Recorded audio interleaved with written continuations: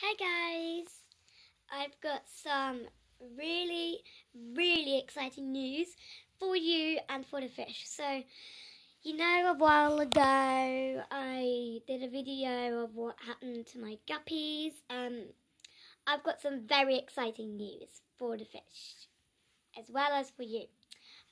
We are going to get some new fish to replace the guppies. I'm thinking of getting another angelfish, because our angelfish we have at home, all the fish are really behaving in the same way as they usually were before we had the angelfish, and all the fish are really happy with him.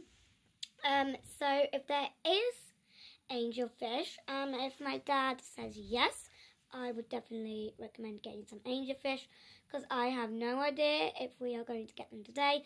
If I know when we're going to get them, I'm going to vlog, because we have to clean the tank before we get the new fish, so that when we put the new fish in the tank and if we haven't cleaned it, it could get sick. So what we normally do is, if we know we're getting fish, we are going to clean the tank out and then we'll get some new fish. So my dad's home.